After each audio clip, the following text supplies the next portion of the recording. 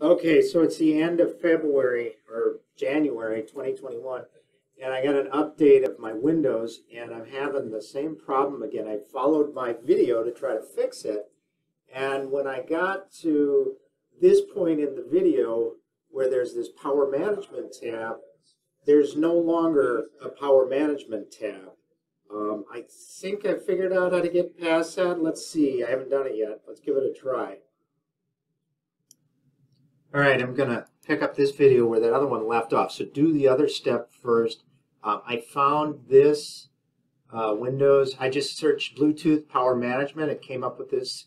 And this answer says that it's hidden in the human interface device. So we're going to go down to Windows and right-click it. Go to Device Manager. And instead of going into the Bluetooth like we did on the last video, let's go into Human Interface and Bluetooth HID device, right-click it, Properties, and in fact there is power management. Let's uncheck that box, hit OK. I haven't done this yet, I don't know, but I'm going to look in this one too. Oops, let's see. Properties. Power management. I'm going to uncheck this one as well. I don't know why there's two of them. All right, now let's wait 5 seconds and see if my mouse freezes again. 1, 2, 3, 4, 5. And it's frozen. I'm going to reboot the computer and see if that helps. We'll figure this out. Oh my God. Well, you're welcome, Dell and Microsoft. Some Yahoo in the Midwest had to fix your problem for you. I went through, so a lot of these human interface devices have power management. That one does, that one. I don't know why they're all so many duplicates of it, but I went through, this is kind of the Cro-Magnon, hit it with a club method. I went through all of these, and there's several that have power management tabs, and I just turned them all off. And like this one here, I don't know, maybe I should turn those back on again until I unfix my problem. That would be the smart thing to do. But so I went through, so this one, the Intel one does, and then these 12C HID device ones have it. None of these do. I think all these, do these have it? Yeah, all of these HID, PCI, mini driver for ISS, I turned all those off. None of those fixed the problem. So then I started going back, just started at the top and worked my way down. So my Dell XPS 13 has a fingerprint reader. And under that is these biometric devices and Goodix fingerprint. And go to Properties and Power Management. So let me show you. It's working right now. So 1, 2, 3, 4, 5. And then I'm going to grab the mouse and it starts working. If I click this and hit OK.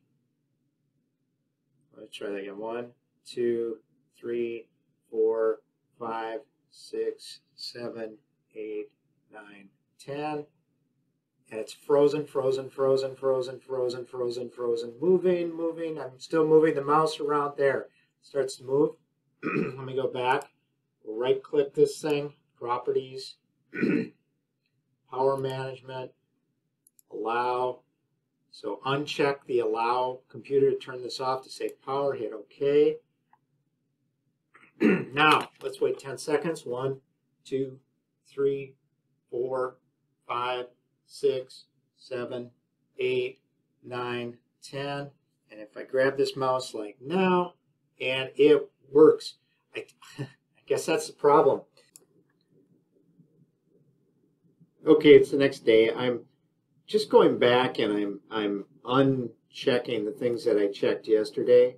So I went back in and like this 12C HID, I went into power management and I turned it back on, allow computer to turn off this device to save power. Because that and that hasn't caused my problem. So it was these two, this 12C HID device, and then the Intel R, and then all these HID PCI mini drivers. I think that's it. Yeah.